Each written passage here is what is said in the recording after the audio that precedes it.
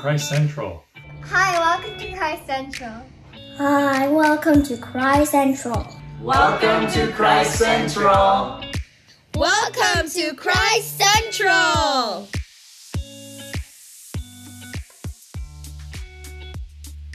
Good morning. My name is Dan. I'm one of the pastors here at Christ Central. We're so glad that you could join us today for our online worship service. And if you have kids, we also have a Christ Central Kids family worship video on our YouTube page that you can watch with your family after this worship service. And if you're new, we would love to connect with you. Please go to our website and fill out a Connect card. That way we can personally reach out and welcome you to Christ Central. And for every Connect card that we receive, Christ Central will donate $10 to a local charity that you can choose from on a list. And so if you're worshiping with us for the first time today, please make sure to fill one out. And in terms of offering, you can give online or by text or by mail. And I have one announcement for us today. Our next drive-in worship service is on May 16th at 11 a.m. at the Artesia campus. Sign-ups will begin 1 week before on May 9th at 5 p.m. on our website. And we're going to continue with the recent changes we made at our drive-in worship service. Everyone now is more welcome to interact more freely while wearing masks and maintaining 6 feet social distancing. And if you like, you can even bring your chairs and sit with others during the worship service. And restrooms will also be available. And just as a reminder, parking spots are limited, and so you will need to sign up to attend. And during our drive-in worship services, one of the biggest blessings has been partaking in the Lord's Supper. This is a very important part of every believer's spiritual health. And so if you're able and comfortable, we encourage you to attend our next drive-in worship service. And as usual, we'll always have our regular online worship services every Sunday at 10 a.m.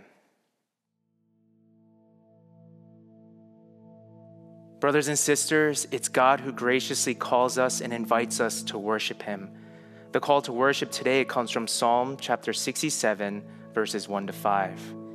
May God be gracious to us and bless us, and make his face to shine upon us, that your way may be known on earth, your saving power among all nations.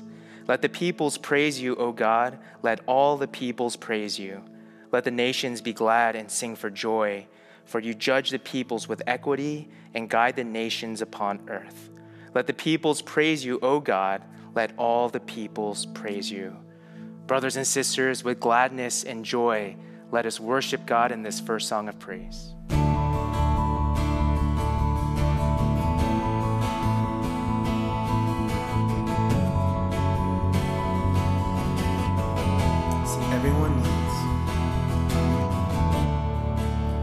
Everyone needs compassion, love that's never failing. Let mercy fall on me. Everyone needs forgiveness, the kindness of a Savior, the hope of a nation.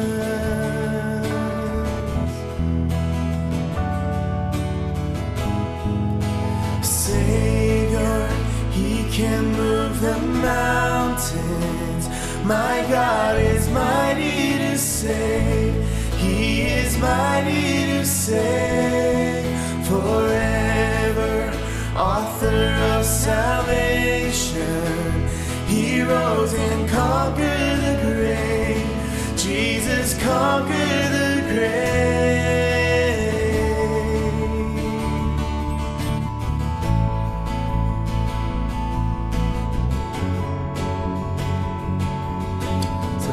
As you find me,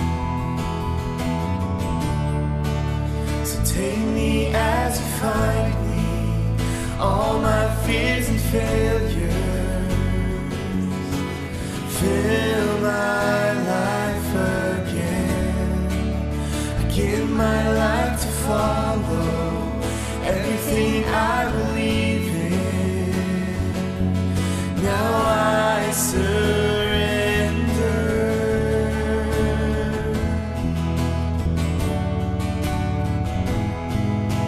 Savior, he can move the mountains. My God is mighty to save. He is mighty to save.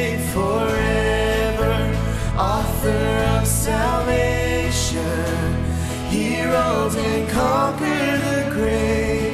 Jesus conquered the grave. Shine your light and let the whole world see. We're singing for the glory of the risen King.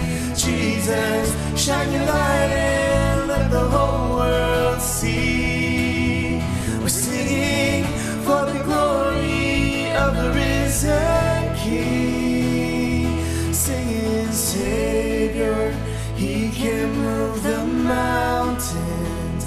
My God is mighty to save. He is mighty to save. Forever, author of salvation.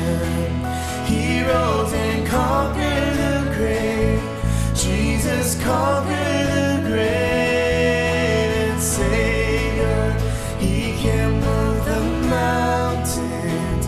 My God is mighty to save. He is mighty to save.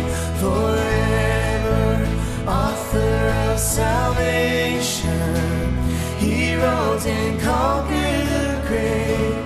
Jesus conquered the grave.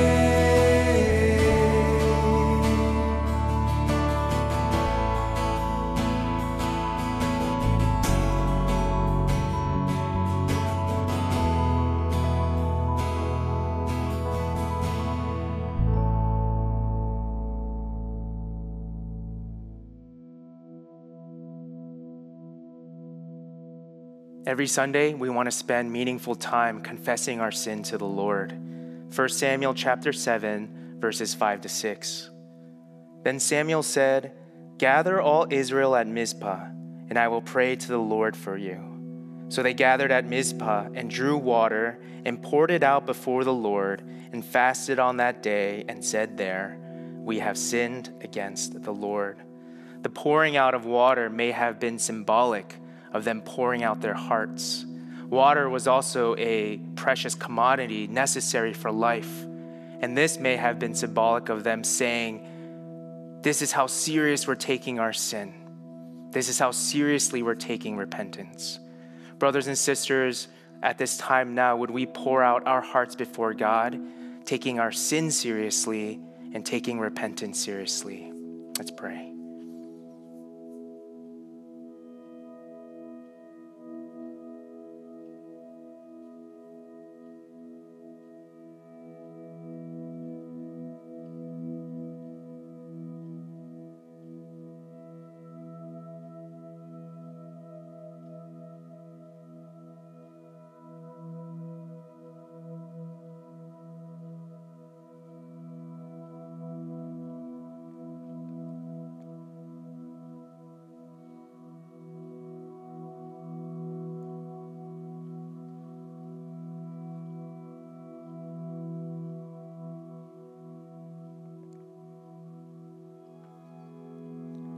Would you now hear these comforting words of assurance in Isaiah chapter 1, verse 18? "Come now, let us reason together, says the Lord. Though your sins are like scarlet, they shall be white as snow. Though they are red like crimson, they shall become like wool." If you have sincerely repented, God hears and God forgives. It is because of the blood of Christ that our sins, which are like crimson, can be made white like snow. Would we now respond to the forgiveness and mercy we have just received as we sing this next song of praise?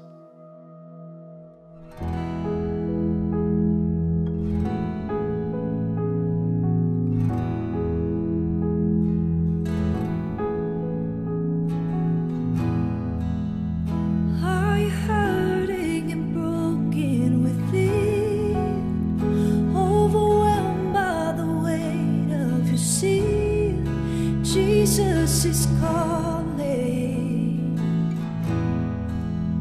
Have you come to the end of yourself? Do you thirst for a drink from the well? Jesus is calling. Oh, come to the altar. The Father Father's arms are open wide. Forgiveness was bought with the precious blood of Jesus Christ.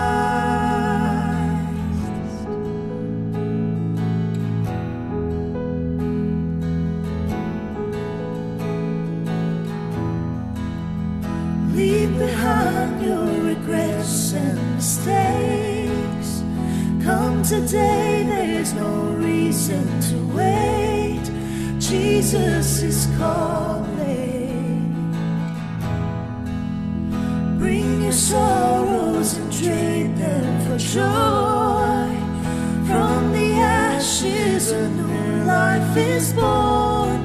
Jesus is calling. Oh, come to the altar. The Father's arms are open wide. Forgiveness was bought with the precious blood of Jesus Christ. Oh, come to the altar. The Father's arms are open wide. Forgiveness was bought with the precious blood of Jesus Christ.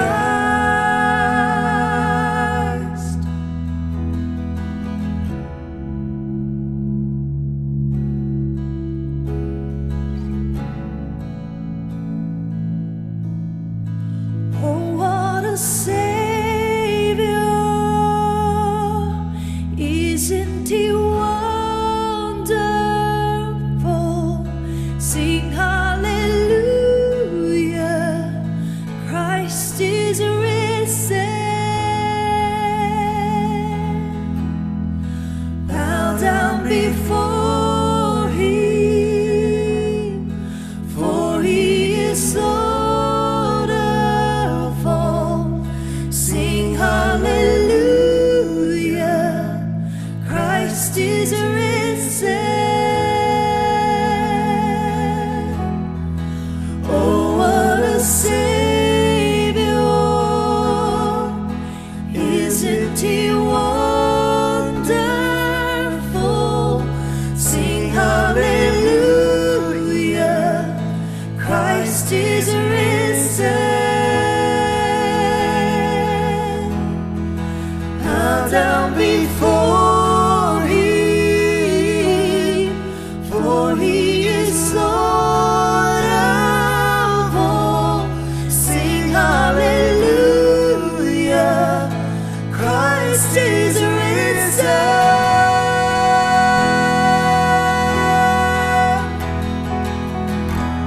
Oh, come to the altar. The Father's arms are open wide. Forgiveness was bought with the precious blood of Jesus Christ. Oh, come to the altar. The Father's arms are open wide. Forgiveness was bought with the precious blood of Jesus Christ.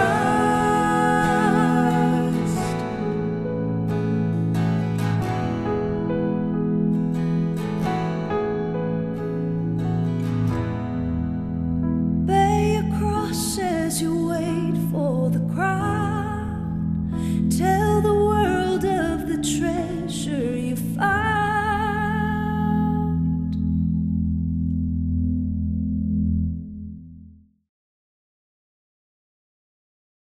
As part of our worship service, every Sunday we confess our faith in the Westminster Shorter Catechism.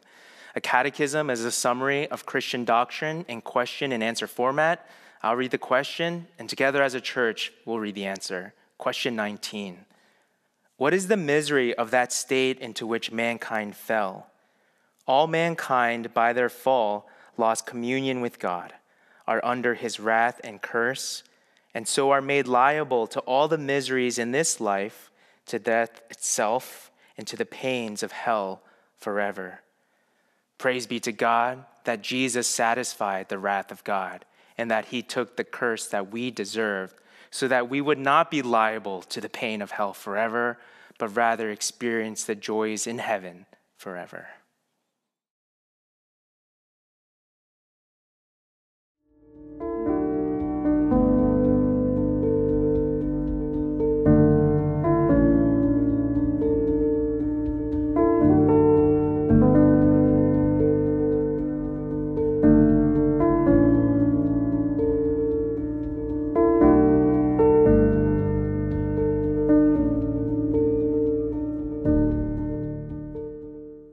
Good morning. My name is Daniel. I'm one of the pastors here at Christ Central, and it is my pleasure and privilege to bring the Word of God today.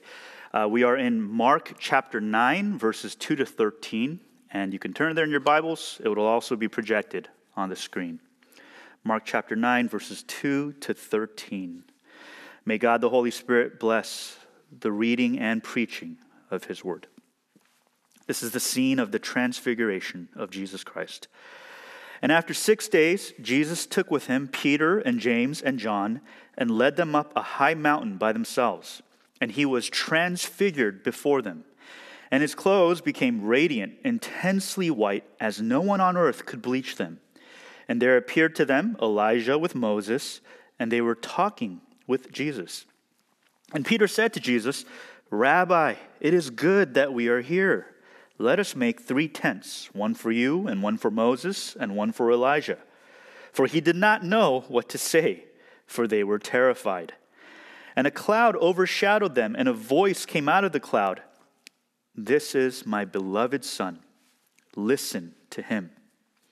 And suddenly, looking around, they no longer saw anyone with them but Jesus only. And as they were coming down the mountain, he charged them to tell no one what they had seen until the Son of Man had risen from the dead. So they kept the matter to themselves, questioning what this rising from the dead might mean. And they asked him, "Why did the scribes say that first Elijah must come?" And he said to them, "Elijah does come first to restore all things. And how is it written of the Son of Man that he should suffer many things and be treated with contempt? But I tell you that Elijah has come, and they did to him whatever they pleased, as it is written of him." This is God's word. Radiant and intensely white. That's what the disciples, Peter, James, and John, saw in this mountaintop experience when they witnessed the transfigured Jesus Christ. The word transfigured simply means being changed in appearance. And Mark tells us that Jesus, his appearance became radiant and intensely white. And Mark even uses this laundry analogy, talking about bleach and how bleach is used to make clothes whiter. A more modern analogy comes to mind for me.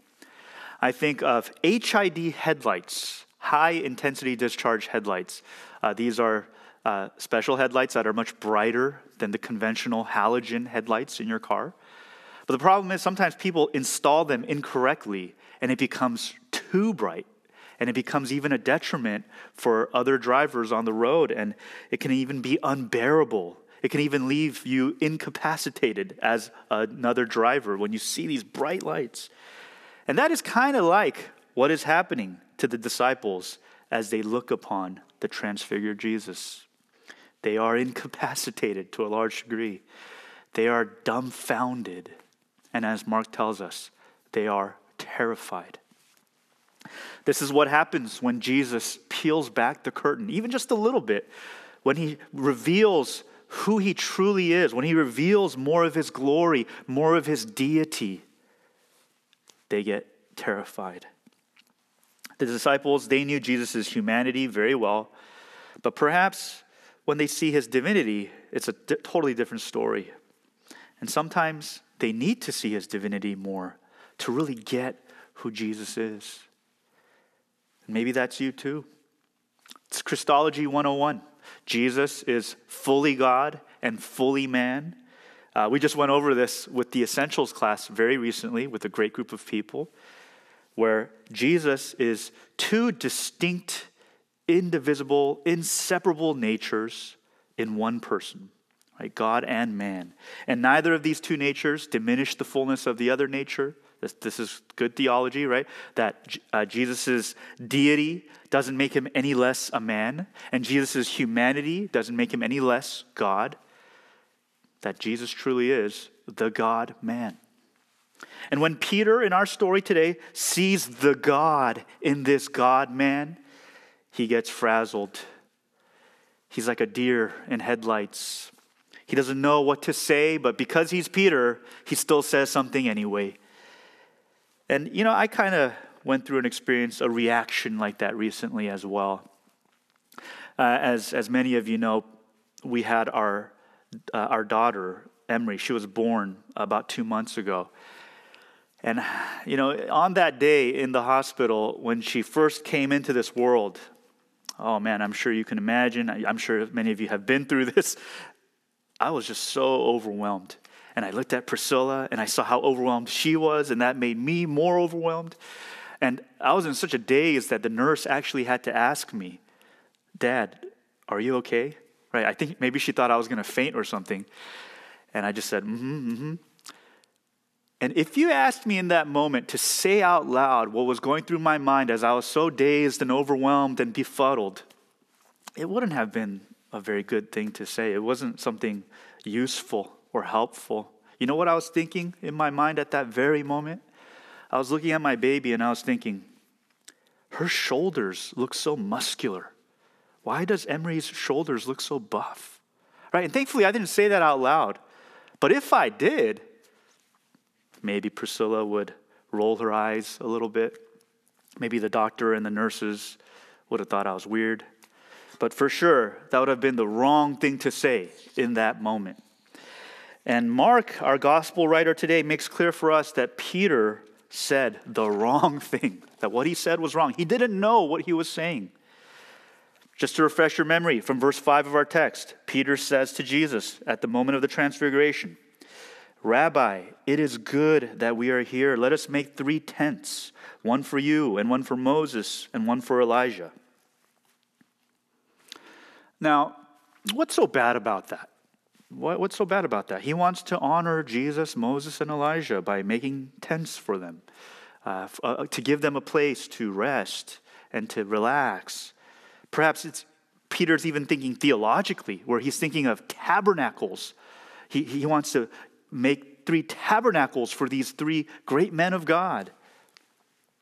But what he's saying is wrong. He doesn't know what he's saying. And the voice of God then appears through a cloud. And in a sense, his God the Father, he offers a correction. In Mark 9:7, in verse 7 of our text, it says, "A voice came out of the cloud," God the Father's voice, and he says this, "This is my beloved Son. Listen to him." This is my beloved Son. Notice that God the Father doesn't even mention Moses or Elijah, even though they're there. And he only bestows this special honor to Jesus. This is my beloved Son. And this is indeed a correction for Peter. Many, many, many interpreters throughout the ages have all noted that the mistake Peter makes in what he said is he places Jesus on the same level as Moses and Elijah by saying, yeah, we'll make 3 tents for each of you. Now we got to put ourselves in the shoes of Peter and the disciples. You got to think, they were probably so starstruck in this moment, right? Because they've been with Jesus now for some time, and Jesus is familiar to them. But Moses and Elijah, oh my goodness, these guys are heroes of our faith. These guys are our forefathers. These guys are historical figures. We've heard so many stories, and we read so much from the scriptures about them, but we've never met them. And now here they are right in front of us. And so Jesus would just get just another tent. I do want to explore with you just a little bit of what are Moses and Elijah even doing here? Why are Moses and Elijah here on this scene of the Transfiguration? Sure, both Moses and Elijah were men who met with God on the mountaintop. They each had their respective mountaintop experiences as well. So it is pretty fitting that they're also here. And classically, it's understood that Moses represents the law and Elijah represents the prophets. And together, if you combine that, that represents the entire Old Testament. And Mark tells us that Moses and Elijah are there and they're talking with Jesus. And although Mark doesn't tell us what they're talking about, thankfully we have the Gospel of Luke as well. And Luke tells us that Moses and Elijah were talking with Jesus about his departure or his exodus in Jerusalem, about what he was going to do in Jerusalem, his mission in Jerusalem, namely, especially, of course, dying on the cross.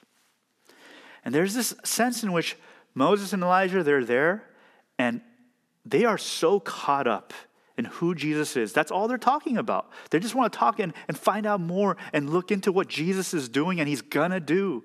And they're just caught up in that. And it kind of reminds me of 1 Peter 1:12 when it tells us that even the angels, they long to look into the things of the good news of Jesus Christ. Even the angels are so caught up in who Jesus is and what he's going to do and how he's going to be the Savior of sinners. And they're caught up. Moses and Elijah are caught up in Jesus. And so Peter is wrong to just give Jesus just another tent. That's the first correction we see here at the Transfiguration. Please don't give Jesus just another tent. If Jesus is the beloved Son of God, if Jesus is the one who is intensely radiant, how can he be just another tent in your life? How can he be just another tent in your heart? You have one tent for your family. You have one tent for your money. You have one tent for your politics. You have one tent for your leisure. You have one tent for your sexuality. And then just another tent for Jesus? No, of course. The transfigured Christ, as we see him here in Mark 9, shows us it does not work that way. He wants all of your life. He wants all of you. Oh, so Pastor, are you telling me that the only way to be a true Christian is I have to be like this fanatic who is literally always bringing up Jesus and always inserting Jesus into everything, and everything I do has to be all about Jesus? I can only read Christian books and watch Christian movies and listen to Christian music. Is that what you're saying? And Tim Keller, in an Easter sermon from many years ago, he offers a great answer to that. Tim Keller writes, or rather he says, a person with a passion for Christ is not necessarily always talking about Christ, but is looking at everything through Christ. And he even says, Jesus is like my glasses, right? When I have a proper relationship with my glasses, when they're on me, I see everything in the right way. Jesus is like those glasses. And of course, it's never a good sign. It's never a good sign if you're never talking about Jesus.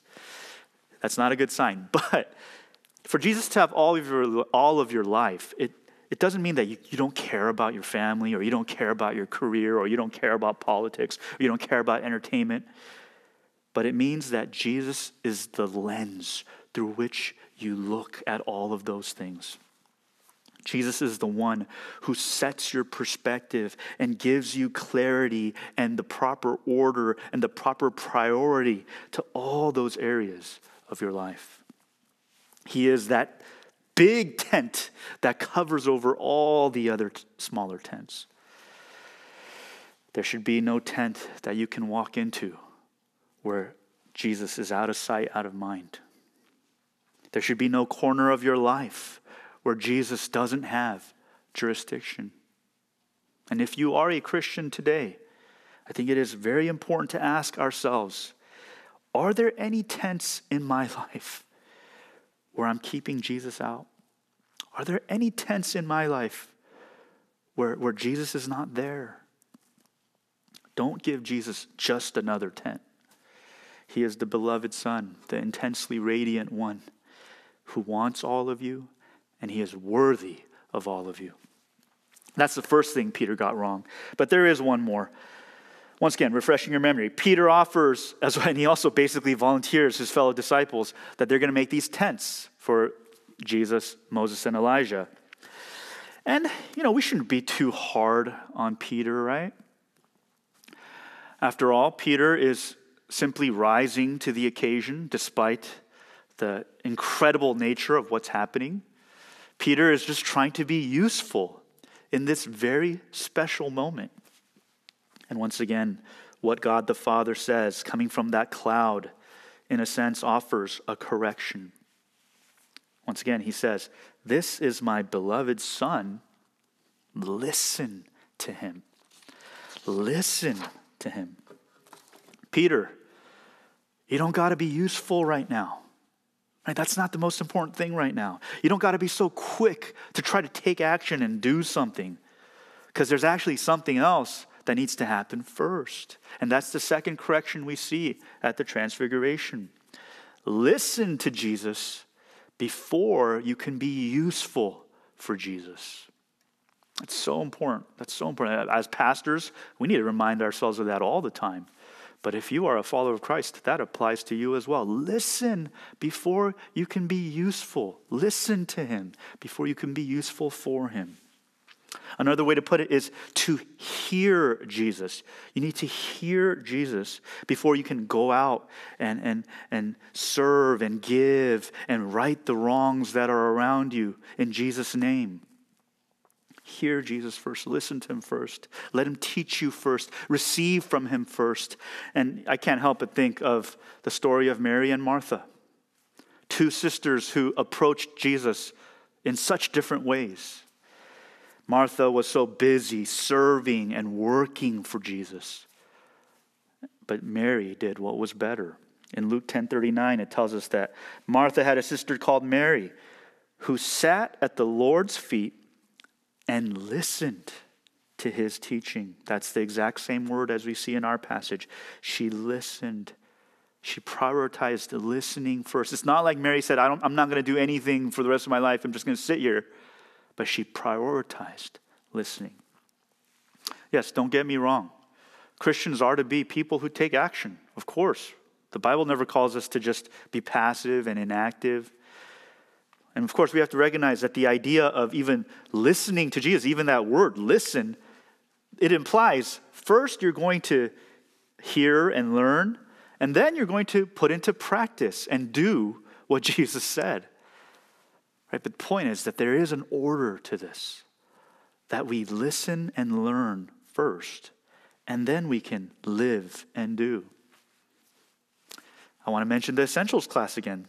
It fits perfectly. That's why the first set of Essentials classes that we offer is called Learning. And then the second set is called Living. Right? There's an order to this.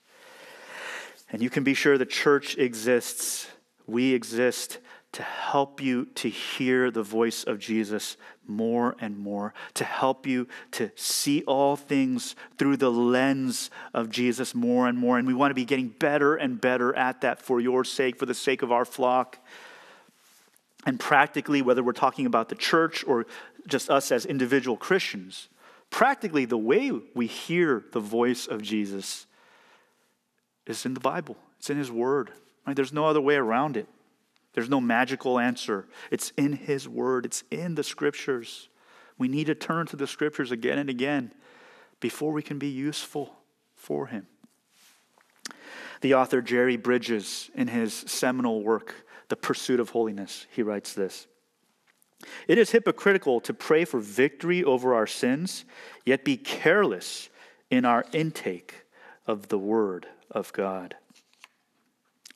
So poignant, but true. It is hypocritical to say, I want victory over my sins, and of course thereby become useful for Jesus, but I'm never going to his word. I never care about his word. I think very lightly of his word. I don't think to read it. I don't think to listen to the sermon. I don't think to do any of these things. That is hypocrisy. It doesn't make sense. And as we seek greater righteousness, as we seek greater justice, as we seek greater truth for ourselves as well as for the world around us, it doesn't make sense to care about that, but be careless about God's word, about his scriptures. You know, we all want to be useful for Jesus. We all want to rise to the occasion. We all want to be good examples for our peers, for our children, for our students. And we all want more justice in our society, especially these days. I'm sure many, if not all of you at home, were eagerly watching and listening for the verdict in the Derek Chauvin case. And I do hope that you pray for the man, even as you celebrate that justice has been served. And even as you pray for greater justice, greater truth, greater righteousness in our country.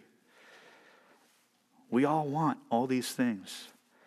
But to do any of it, the transfigured Christ and the voice of God the Father tell us we need to be hearing Jesus first.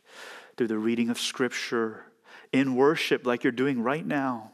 And even in prayer, as we pray, the Word of God gets applied to the deepest parts of our hearts. Let's not be careless with these things. And only then will we be rightfully equipped with the graciousness and the humility as God's people, with the right lens to fight our own sin, to have greater compassion for those who are sinned against in the world around us. We will be better equipped, rightfully equipped, to be useful for Jesus. You know what a great litmus test is? To see if you've actually followed the proper order of listening to Jesus first and then being useful for Jesus. Here's a great litmus test for you. It's quite simply the fruit of the Spirit in Galatians 5, the fruit of the Spirit. Love, joy, peace, patience, kindness, goodness, faithfulness, gentleness, and self-control. As you seek to be useful for our Lord, which is not a bad thing, right? As you seek to fight sin, and as you seek to serve Him, and as you seek to do great things in the church, to do great things in the community, to do great things for society, you got to ask yourself, am I exhibiting the fruit of the Spirit? Of course, no one exhibits the fruit of the Spirit perfectly, but do I have love, joy, peace, patience, kindness, goodness, faithfulness, gentleness, and self-control? Are those present? Because I guarantee you, if you are prioritizing listening to Jesus first, you will see the fruit of the Spirit as you seek to be useful for Him. After all, the Holy Spirit is the Spirit of Christ. He's going to produce those fruit in you as you serve Him, as you give, as you seek to right the wrongs around you, as you seek to right the wrongs of your own heart. Do you see the fruit of the Spirit? You will if you're listening to Jesus before you can be useful for Him. Back to the scene of the Transfiguration. In the midst of all the frenzy and the fear and all these wrong things that are being said, the best thing happens. This is the best thing. And here I lament that our sermon series is in the Gospel of Mark rather than the Gospel of Matthew, because only Matthew's account of this event has what is, in my opinion, the best part. After everything happens, after Jesus is transfigured and He becomes so radiant, shining so bright, and after God the Father speaks from the cloud, and as the disciples are so terrified and they're falling face down, here's what happens. Matthew 17:7 tells us, "But Jesus came and touched them, saying, 'Rise and have no fear.'" Rise and have no fear. I love that part. That's my favorite part. Because Jesus is the radiant one who also stoops down and touches you and says, have no fear. This Jesus who is so intensely bright and so radiant, you know, that brightness and that radiance is unbearable and even terrifying until He stoops down and touches you and lifts you up. And then it becomes a benediction. Then it becomes a blessing. Then it becomes something you want and something you need for Jesus to shine upon you. only because he has stooped down and touched you and raised you up and said, have no fear. The transfiguration of Jesus, it tells us that, and it shows us that Jesus is so much bigger than we can ever imagine. He is so much more glorious. He is so much more radiant. He is so much more terrifying. And yet this Jesus is on your side. This Jesus has compassion towards you. This Jesus lowers himself for you, and he sympathizes with your weaknesses. He sympathizes with your difficulties. He sympathizes with all the chaos that you're dealing with around you. And he says, have no fear. And even in a glorious scene like this, Jesus still talks about his own suffering. It's pretty amazing. He brings up his death to his disciples as well as his resurrection. And the disciples and Jesus, they talk about John the Baptist, how he's like Elijah coming to signal the coming of the Lord. But instead, John the Baptist got mistreated. And basically Jesus says, I'm going to get mistreated too. I'm going to get mistreated too. In Mark 9:12, in verse 12, he says, Elijah does come first, referring to John the Baptist, to restore all things. And then talking about himself, he says, and how is it written of the Son of Man that he should suffer many things and be treated with contempt? What a contrast. We have this radiant Christ who would also suffer and be treated with contempt. And even after a glorious scene like the Transfiguration, the story still ends with such sobering words. And therein lies the mystery of the transfigured Christ, radiant yet suffering. We have a Savior and a Lord who says, take up the cross, die to yourself daily and follow me. And yet at the same time, we also have a Lord who says, my yoke is easy and my burden is light, and I will give you rest for your souls. We have a Jesus, a Lord, who in his transfiguration, he shines so bright. It's so intense, it's so radiant, and then immediately he starts talking about being treated with contempt. It's not one or the other. It's both and.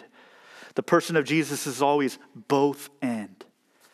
And when you follow a Savior like this, who says, die to yourself, take up your cross, please don't think that that means that there's only going to be suffering, that the Christian life is meant to be all gloomy and drab. No, you have the radiance of Christ shining on you. You have a radiant Christ who still comes close enough to touch you and lift you up and say, have no fear. And that grants us a boldness and a peace that no amount of self-confidence or self-esteem could ever give you. Please don't forget the radiance of Christ as it shines upon you. Please don't forget the radiance. But also don't forget the cross. Jesus would indeed die. He would die and take our place on that cross. And although he's the radiant one, although he's the beloved Son, for the sake of giving us truly a reason to have no fear, he would die for us, to grant us the forgiveness of sins, to grant us a new life in him. And when you follow this suffering Savior, of course it naturally means that not all of life as Christians is going to be glorious. We will be brought low at times, perhaps many times, and we should never be surprised by that. And even in any given season where you yourself aren't brought low, we'll be loving on people who are, if you're following Jesus. In that sense, a Christian should always be acquainted with suffering, even if it's not their own, because we don't run away from other people's suffering. We can actually draw near and come close and give that gentle touch of Jesus and even say, have no fear, because we have first received and learned from and listened to that radiant yet suffering Jesus himself.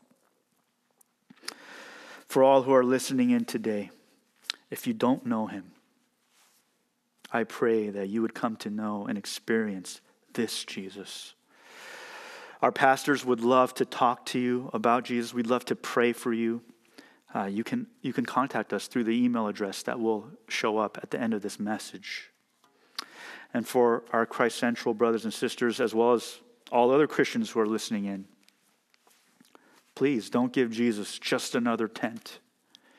He wants all of you. And before you can ever be useful for him, make sure you are listening. Don't be careless with his word, especially as he stoops down and says to you, have no fear. I love you. I died for you. And never will I leave you. Never will I forsake you. Hear him today. Let's pray.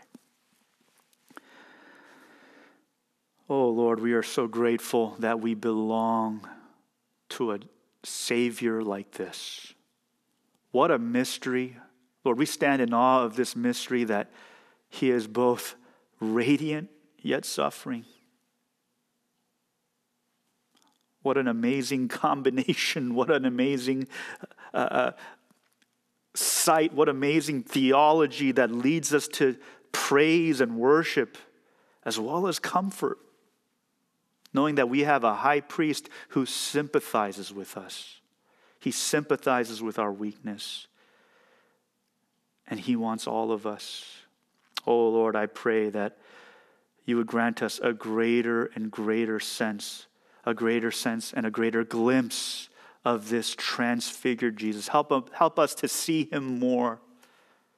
Help us to know him more, because we know if that is the case, if we're hearing him more, if we're listening to him more, oh, it's going to change everything. It's going to color everything. It's going to change the way we see everything. Give us more of Jesus, we pray. Oh, by your grace, by your mercy, by your favor, Lord, grant us more of him. We pray all this in Jesus' name. Amen.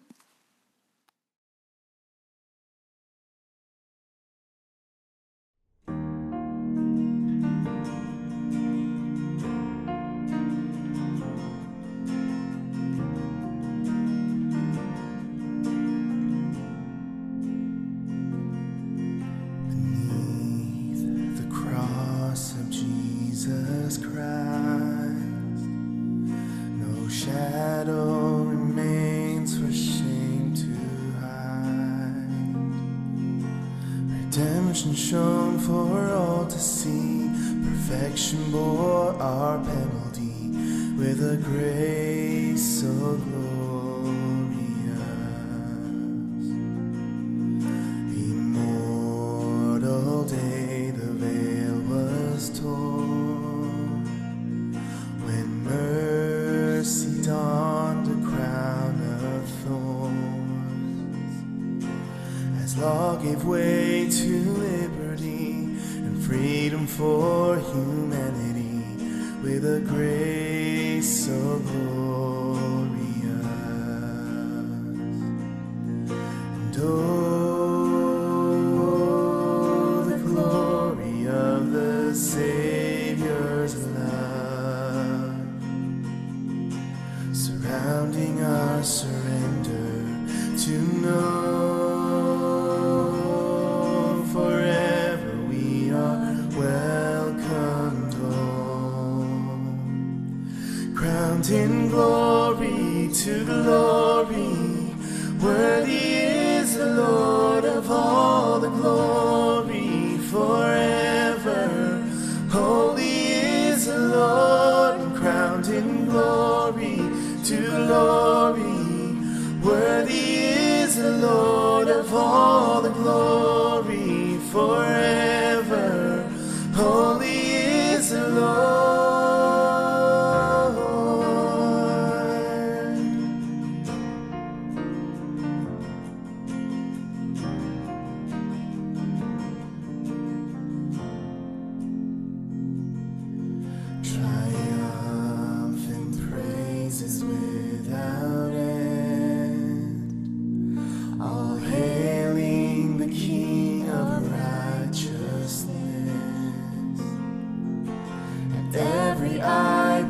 holds the one our hearts were undeserving of, with a grace so glorious. And oh, the glory of the Savior's love, surrounding our surrender to know forever we are welcomed home, crowned in glory to glory. Worthy is the Lord of all the glory forever. Holy is the Lord, crowned in glory to glory. Worthy is the Lord of all the glory forever. Holy is the Lord.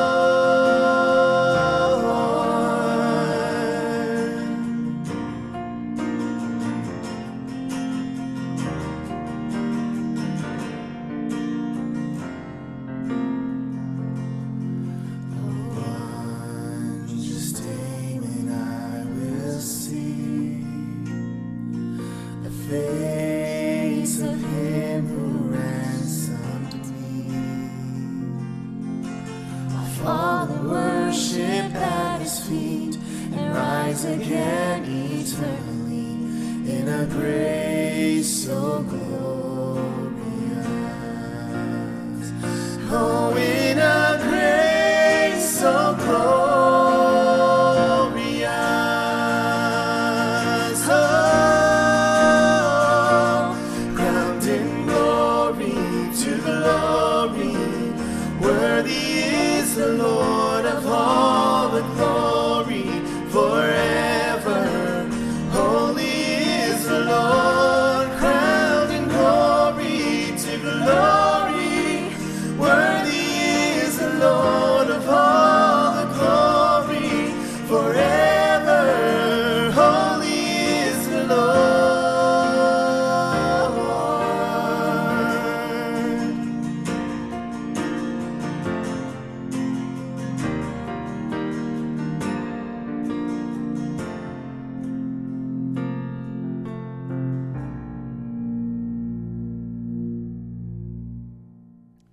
Before the benediction, I do have a quick announcement to make. You may recall last November I took a short 1-month sabbatical, and I mentioned that I'd be taking the remainder of my sabbatical this year. And that time has come, and I will be on my sabbatical for the months of May and June.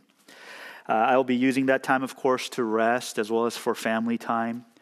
But I do want to remind you that sabbaticals are also meant for the further development of pastors. And so I will be taking an online counseling class as well with the Christian Counseling and Educational Foundation, CCEF.